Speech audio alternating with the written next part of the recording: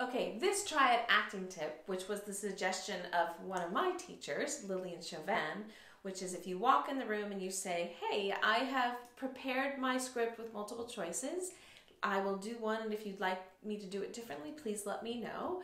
I give this to you with a little bit of precaution because it only works if you can read the room and if it works for you and if you feel good about it and you're like, this is the right place to do that. And if you're not sure, don't do it. But a great way to find out is maybe there's a short film or a student film that's not really super important to you, but it's a great place to practice auditioning. Go there, try it there, and see if it works for you.